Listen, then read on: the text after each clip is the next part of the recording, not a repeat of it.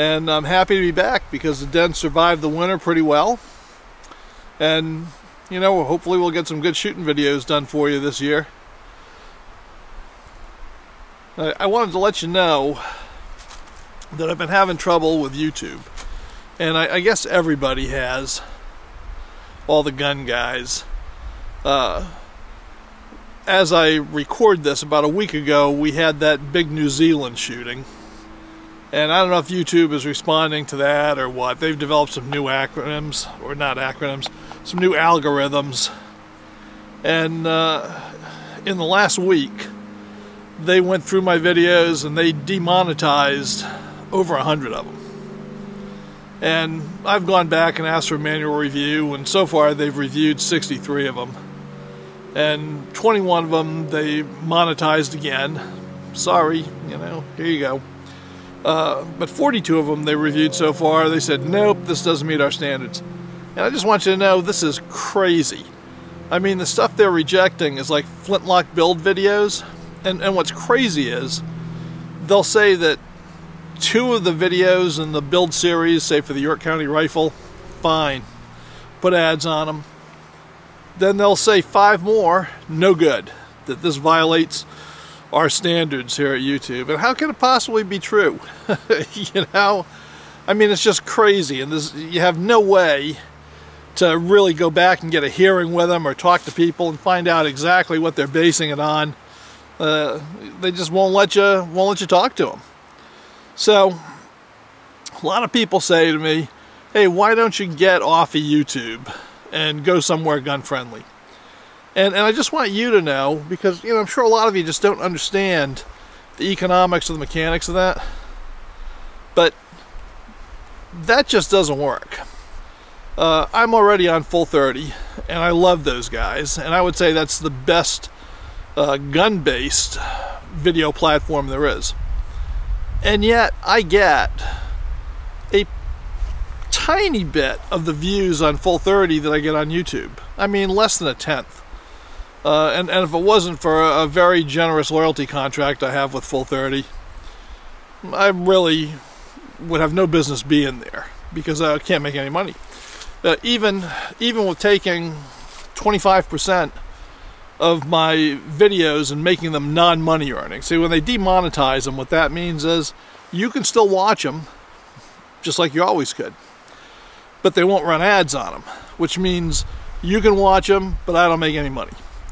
And maybe you think making money is crass, but I'll tell you, powder and ammo and Duelist Den, which I bought specifically for doing this, they don't give that away. You know, we're not socialist America yet, right? I've got to pay for all that stuff, and it makes it tough.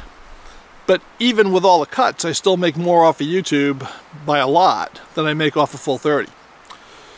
So, you know, some of these other little platforms that people will tell you about, there's no point in going to them. And the way I described this to somebody the other day is, let's pretend that I am a television program producer and that I have a popular series on the CBS network here in the United States. And we're running along very happy with CBS, and then one day they come in and they arbitrarily change our contract and cut our revenue down. Okay, well, the people who are telling me to get off YouTube, that's just like saying that I should take my series off of CBS and put it on a public access channel in Minot, North Dakota, because they would be happy to have me. That's crazy. You'd be bankrupt in 5 seconds. Right? So there's no point in me going to some little video platform. Even with YouTube treating us gun guys like crap, it's still a better platform for us. And because Google controls the search engine, when you put videos on other platforms, if somebody wants to search for, let's say, LeMat revolvers, which is very popular right now because Red Dead Redemption Online is coming out with a LeMat, I guess. How do I know this? Because I have 2 LeMat videos and the viewership is spiking on those from Red Dead Redemption fans.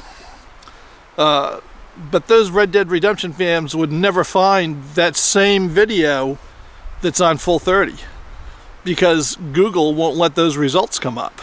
Right? So YouTube's still the place we got to be.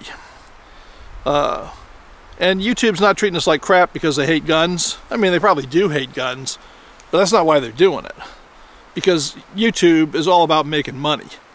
And they're afraid that advertisers will leave them because of other liberal groups that start boycotts because of gun videos and things like that. And that's why they've done all of this. It's got nothing to do with being liberals. It has everything to do with making money.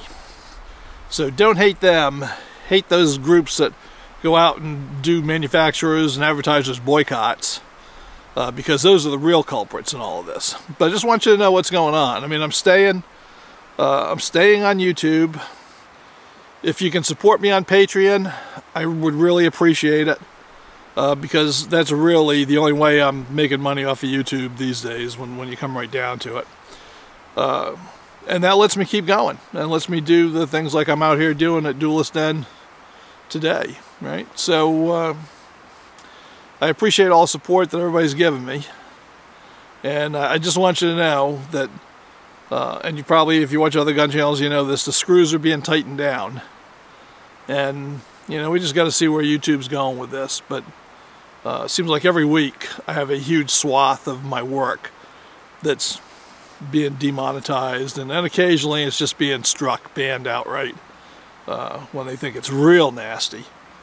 And you know, if you've watched my videos for any length of time, if they think my stuff violates their standards, holy smokes, man, I don't know how any of the other gun channels can survive, because I'm probably the most mild gun channel that there is, right? I mean, it's almost all historical stuff, so it's just a tough time right now in the vlogosphere for us gun guys. So thanks for listening to me rant. I'm going to go off and make a gun video for you now.